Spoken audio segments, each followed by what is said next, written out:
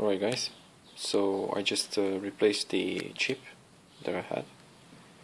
This is the original chip that is somehow I got the pins when I remove it was I managed to bend all the feet, but I straighten up, as you can see. Anyway, it's not important. So I just replaced it right here, and still it makes the same problem when I try to boot once again. Let's see. Nothing. Once again, and it stops. Once again, stops.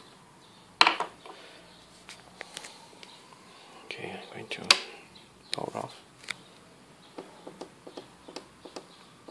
preventing from any power source that remain inside to be removed. Okay, power on again, and this time I'm going to use only my my pen here, metallic pen. Nothing. Nothing. Once again.